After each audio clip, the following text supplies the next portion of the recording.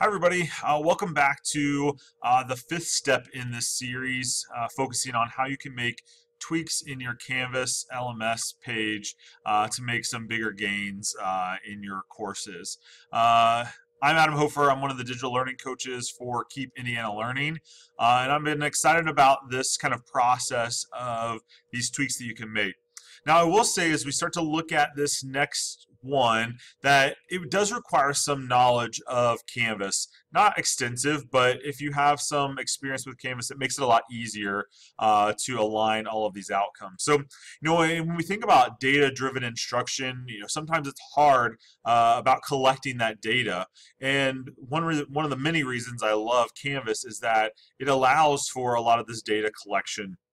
And outcomes is one of the ways that you can look at some of the kind of performance-based or standards-based grading or even standard-based outcomes. And so let's get into how you can attach outcomes or really attach standards to your assignments where then you can track student progress and mastery of those. Now, we're not going to get into all of the ins and outs of outcomes. There's a lot more than what these short little kind of tweaking videos can cover, but at least we'll give you kind of an introduction of where you can find them and how you can maybe start to add them to your assignments. So if we look at our Canvas course, so I've logged now in here into Canvas and I've gotten into one course. On our left-hand side, you'll see that you have a link called Outcomes. Here you'll see if you haven't set anything up, it'll ask you to set up your outcomes. Now, your district admin may have needed to add in your kind of state level outcomes if you don't see them here. So, but you can also import those files if your district admin has not done that for you already. I'm lucky that mine are here, so if I click on Find, I can find in my account standards and go to my school. And now I'm located in Indiana, so click there. And I'm going to look at the academic standards. I'm an English language arts teacher, but you can see it has all these others here. I can pick my grade level. So I'm going to scroll down here. I'm a 9th grade teacher.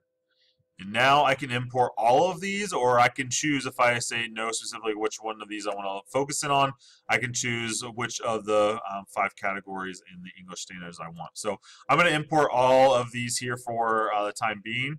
Ask me to do okay that. It may take just a moment to add these, but now you can see my standards have been added into this course.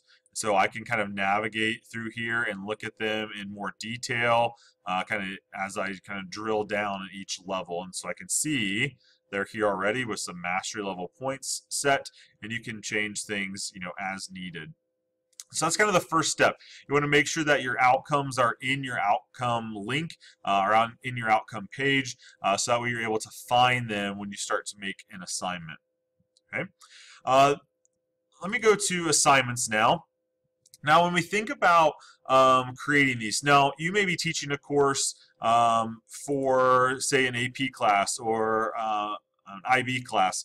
Those classes, maybe you won't find the standards, but you can create your own. So even if you want to have kind of a set of outcomes that aren't aligned to your state standards, you can add your own there as well. So I think that's a really great thing that you can do, is that you can add any type of outcome. They don't just have to be preloaded state standards.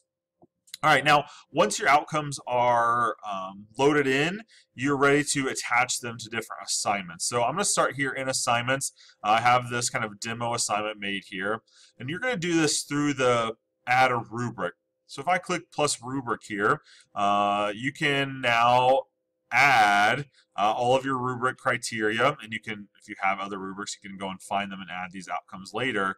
But now I want to add in my standards. So I click here to find outcome, and now those outcomes that I pulled in are here. So I can go and find which one. So maybe this is a speaking and listening assignment.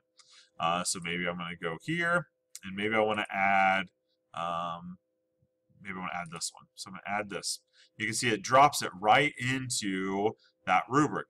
And so I can go in and I can add in the next one as well. So I can import all of these straight into my rubric, which is so awesome when I think about how great this is long term for to allow you to record and follow along with data.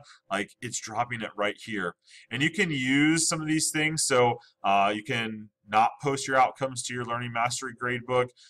You can hide the scores. It can just be so you're kind of tracking it. So if you're not necessarily scoring them, there's a lot of things you can do with outcomes here.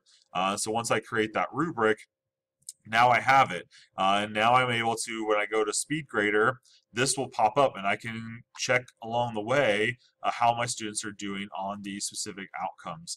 And I then will get a report and I can look at the analytics and I can look at the outcomes to see how my students are doing in my Learning Mastery gradebook that you'll have to set up.